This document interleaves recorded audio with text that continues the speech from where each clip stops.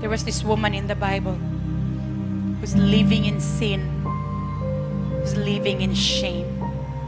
She's been into 5 husbands. And the last guy that she is living with is not her husband. She was settled. Kabit na lang yun ko ani forever. And because of that, ang tingkabog tubig sa ilahang kultura, mga babay, mga bug tubig, ang tingkabog tubig, alas 8 buntag, alas 9, kini pa kayo taas ang adlaw. But this girl, mugawas, utong tutok, init, biya kayo na, disinto, biya sila ha. Pero mugawas, utong tutok, mga po, kaya para wala na ilang taong makakita sa iya ha. Why? Because she's so ashamed sa iyang decisions.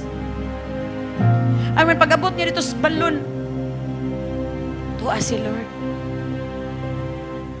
Jesus came. Jesus came into her situation. Jesus came into her self-image. Tanaw niya siyang kagalingon. Kung yan na si Lord sa iya,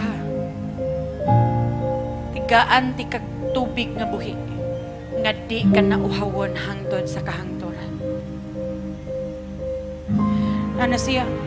Sa to pa, labaw pa day ka sa amo ang ancestor di ay. Kay si Jacob may nag-count aning baluna.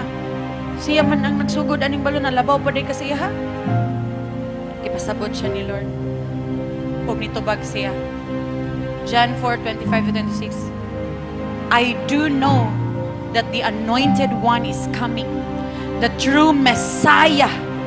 And when he comes, he will tell us everything we need to know.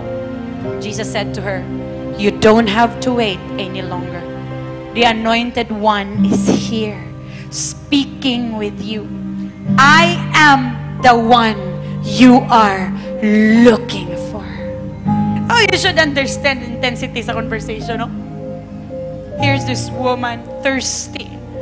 Dili lang physical thirst, kay mo nangabo siya. But nga nung di man siya mo gawas o tinggawas sa mga tao. Because she's thirsty. Thirsty of acceptance, thirsty of forgiveness, thirsty of fellowship. She's thirsty. Pero walay makapahuwas sa iyang kauhaw. And there, at one collision, tagbo sila ni Lord. Jesus came to her situation. O giingnan siya ni Lord nga, ni ana, ako ang imong ipangita. Mo sinihitabo sa iya pagkahuman sa iyahang collision kay Lord. Her life became an impact. How? Babayang di mo gawas, di makikistorya, mahadlok og naitaw kay mauwaw sa iyahang binuhatan. Kabo mo sa gibuhat niya pagkahuman sa iyahang pagtagbo kay Lord. Tuan ni dagan sa ilang lungsod, nanuktok sa tanang mga balay. Hoy, dali mo! I found the Messiah! Come! Drink the water that I drank! Grabe! You know how important is that? Siya lang ang nakigtagbo kang Lord.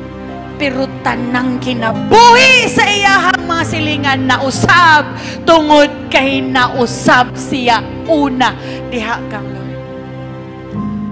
Maybe some of you here, first time ni mo niyan niya, diba? Gipugos na dyan ka kay kulit ka nang imitar sa imo. But here, basin mo na ni imong panagtagbo. Panagtagbo ni mo sa imong kaayuhan.